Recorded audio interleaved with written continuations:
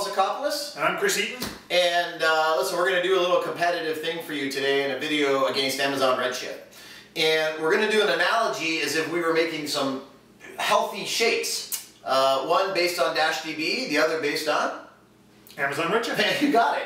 And then you're going to kind of get all these things about the complexity and the cost. And I really think that Amazon Redshift is getting away with a lot. They're getting away with a lot of perception that just isn't true. We're going to take you through that, and then we're going to give you some links to some cheat sheets, battle cards. Chris, you made a cost calculator, and we're going to blow the myth and the doors off Amazon Redshift. So stay tuned. All right, so let's kick this off with complexity. And in fact, let's talk about the complexity in Amazon Redshift versus the simplicity of dashDB. Yeah, you know, listen, I always took it, the perception for its word, for its actuality. And you hear, oh, Amazon's this simple turnkey data warehouse as a service. And what made me want to look deeper, Chris, is I was with a client in New York who told me they struggled with Amazon Redshift and they were moving away from it, and that's why they called us, is because it required very deep Linux skills and hands-on administration. And that kind of caught me off guard. And as I looked at it, you started to see things like it couldn't support business rules. You had to choose a compression algorithm when you wanted to tune it. You had to vacuum the database. I don't even like vacuuming my house, Chris. So maybe you could share some of the things that you've seen. Sure. So we've got a full in-depth analysis in the sales kit for if you want to get into the more technical details. But let me just give you a couple examples. So the one you mentioned, vacuum.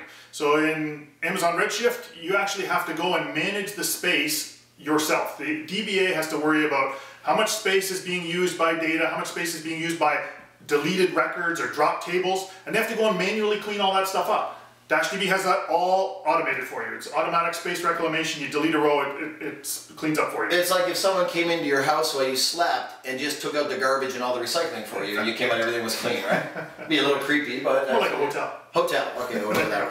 Okay, the second one is the part about business rules. So in Amazon Redshift, they don't have the ability to enforce what are called unique constraints or primary keys. Right. Don't worry about that stuff. It's really the ability for a value in the database to be unique. For example, a bank account or your frequent flyer loyalty program. That's a unique number to you. Yeah. And if I have two people with the same number, well, now what happens when I want to redeem the points that are actually on your account? Maybe I could do that. That would be actually pretty good for me since you travel so much. That's true, that's true. But how do you solve for that? So what Amazon Redshift forces people to do is push that logic of making sure they're all unique into the ETL tool or into the application. So the application developers have more work, or someone in DBA doing the ETL processing has to verify all this before it gets into the database. All right, I think I've heard enough. I think I have the perfect way for you to mix a drink and represent the complexity of Amazon. It seems to take elbow grease for DBAs, for data engineers, and those kinds of things, to maintain the data quality, to get the data in there, to maintain performance. You know, back when I was a kid and I used to have to mix things, I would use just a bowl and some good old-fashioned elbow grease with a whisk. And we'll let that represent Amazon. Manual processing. Very manual processing. Yeah. Now, let's contrast that with dashDB. dashDB, we say it load and go, and dashDB, quite frankly, is more about what you don't need to know or what you need to forget if you were a DBA, and what you never need to even learn if you're not, which is more the point. And so I'm going to mix my shake with dashDB using this magic bullet. This magic bullet's pretty cool. You can see it doesn't have any knobs. There's no really tuning. I would just take my drink and I would just push down, and that is so simple, anybody can do it. That's complexity. Amazon Redshift, dashDB. Okay, Paul, so now let's talk about advanced capabilities in dashDB. You know, columnar databases, aren't they new? Isn't that the newest thing? Yeah, they sound it. The columnar database has been around for a long time, Chris, as you know. And we should really title this segment Old School versus the New School. So, you know, when you look at dashDB, it's very modern, right? It is columnar, but it's in-memory columnar. And it's built from the ground up to exploit memory allocations even in the CPU. That's what makes it so superior to SAP HANA. It's the leading technology in the market, Chris. And to give you an example, it actually understands, right, to keep the data in the processor versus putting it on RAM, because that processor is like an F-14 fighter jet compared to a Cheetah running in RAM. So it's columnar, organized. It can also support rows, but it's taking advantage of in-memory, and that's very modern. If I look at Amazon Redshift, it's really a fork of Paracel engine from a number of years ago. Say is we've added into dashDB the in-memory analytics and the in-database analytics from the Netezza. So we've got taking the work from the application and pushing it down inside the database. So we're getting the advantage of running all this process on the data while it's still compressed, and that gives us huge performance benefits. That's right, and that's a great point, Chris. If I want to order data, I don't have to decompress it to go order it. Those are the kinds of things that you get in dashDB. So we need to put something in the dashDB drink that is very ultra-modern and efficient delivery. What do you have in mind? I think, well, Paul, your favorite... oh, I got some protein powder here. Look, I get, in one serving, I'm going to get 40 grams of protein with 100 calories. This is even flavored cookies and cream. You just can't go wrong here. So here's an advanced formula for my dashDB drink. Really efficient delivery of protein. Chris, how are you going to deliver protein in your traditional Amazon Redsh? Well, I'm going to get a lot of protein, Paul, here. I've got the old school, it's liver sausage. And it definitely is packed with protein. Yes, it is. It's and smells too. This is liver paste. Liver paste. There we go. That's lots of protein. Okay. It's old school protein, but it's protein. Okay, so we've got old school and the new school. We've got not complex, and you're gonna have to whip that somehow into a liquid. But we'll do that in the next segment. All right, so let's talk about cloud, Paul. Amazon Redshift is cloud. You can't deny it's super cloud. Well, you know, listen, we've talked about some of the weaknesses of Amazon Redshift as the product is out there, but we'll give them some credit. They were probably first market movers. I would say now the market is actually saturated, although very differentiated with data warehousing in the cloud and those types of things. But to run on the cloud, I think you want to be fluid. I think all of our clients are talking about it. IBM is very focused on it. So I'm going to put cloud into my drink, and I think I'm going to use this milk as some cloud. So I'll just pour that in there. So there's my cloud in my dashDB database. And I guess Amazon runs in the cloud, right? Well, I got all cloud, Paul. All cloud all the time, I get one extra, I think. All right, that's really bringing the flavor smells out of that liver. I was going to say, I hope this isn't what the cloud smells like. Yeah. All right, well, you know, my clients also are on-premise, Chris. And clients today, well, some are going to be born naturally in the cloud, and dashDB, they'll just see a for-cloud service, and that's all they'll ever know. At the end of the day, it's just a JDBC or ODBC connection to an application in the cloud. But a lot of my clients, they're looking at a hybrid model. They want to burst from ground to cloud, and they want to leverage the API and the tooling frameworks and the data and the masking agents and those kinds of things. So it's very seamless and harmonious. And so I have some mixed berries that represent kind of my on-premise, and I have some different kinds of berries. I'm going to throw that into my cloud. You can see how that just mixes in there, Chris. Do you want to add some on-premise to Amazon? No, we're just on cloud, Paul. No berries. You don't like berries? I'm berry intolerant. Oh, okay, I'm berry intolerant. All right, so here we have a kind of easier to make so far, more advanced and richer in terms of on-premise and on-cloud drink. And Chris, you have milk and some liver paste. Yummy. All right, let's talk about cost coming up next.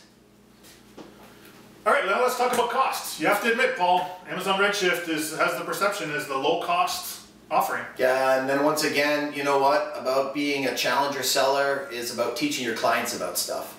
And I find that clients love to learn when they've had the wool pulled over their eyes. So I start with dashDB. It's actually a lot cheaper than you think. First, you pay by the month. Yep. Okay. Second, you can get started for free. And then you can go into a 1 terabyte plan, which is what, 1,000K a month. So I'm going to use Cinnamon.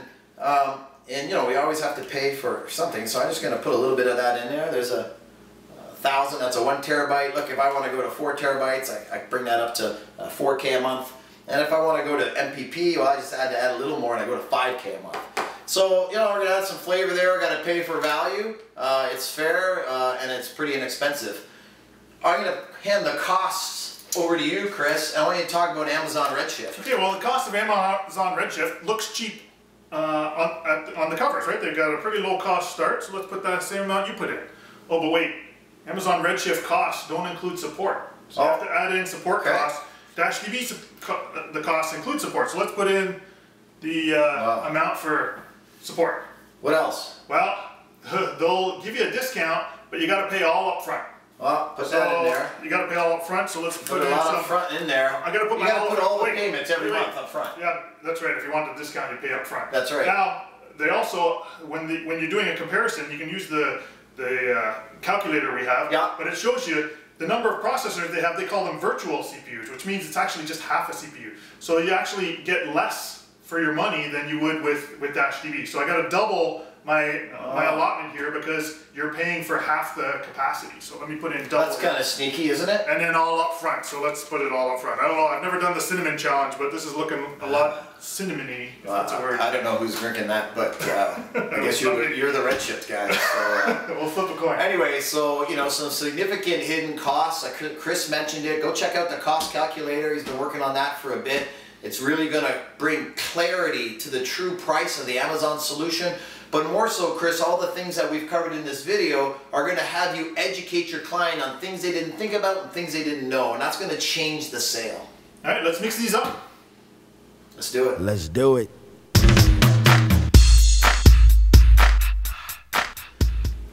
Okay, we have come to that moment, Chris, where we're going to mix the ingredients of these solutions. Maybe you could show the camera what I don't know if it's going to show, but what we got going on here. Don't drop it. This is going to take a lot of manual effort. Why don't you get started there? Mix that up. Try not to get it on your Under Armour shirt. They're brand new partners of IBM, Cognitive Technology, if you didn't hear about it. And I'm going to mix mine up. Here we go. That little spinner. How's that going for you? All right, I have done my shake. It's looking pretty good. Chris, you keep working at that. I need a little more time. Oh, you do? Okay, I'll just let that sit there.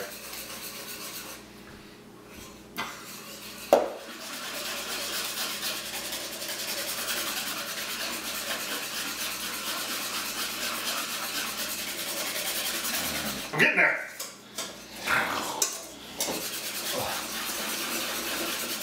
All right, that looks pretty good, Chris. I might need more cloud. You want some more cloud? It's a little thick. Well, Chris, there's some more cloud. And, of course, if you get more cloud, that's a little more expensive. Ah, no. Okay, there you go. All right, so Chris, I have this, usually I reserve this for margaritas at my house in the summer. But maybe you could pour your drink in there. That smells delicious. Let's see that. Now, they're both solutions. They both can do the job. But once you open up the hood and see what's inside. So this is why I don't tell my kids what's in the food I give them. Right? That's right. So we're going to do a taste test. Wait.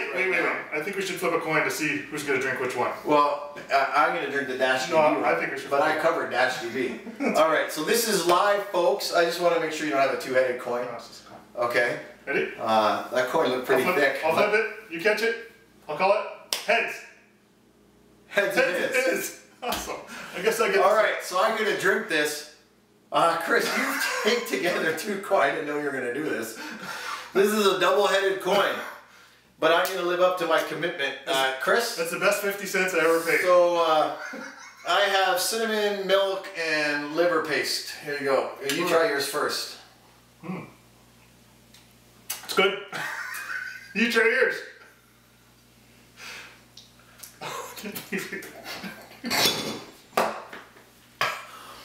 Is it good? It's not what you think it is, Chris. You gotta cut that. Oh my God. All right, we're back from a small break that was needed for one of us at least. But let's just summarize, right? This is about complex versus easy. This is about old technology versus modern memory optimized technology. This is about cloud only versus harmonized hybrid ground to cloud. This is about way more expensive than advertised to way less expensive than you thought. And that's the story about dashDB versus Amazon Redshift. So Chris, I have one question for you. What shake are we going to make next? How about an Oracle shake? Thinking of those ingredients, we'll get to it next quarter.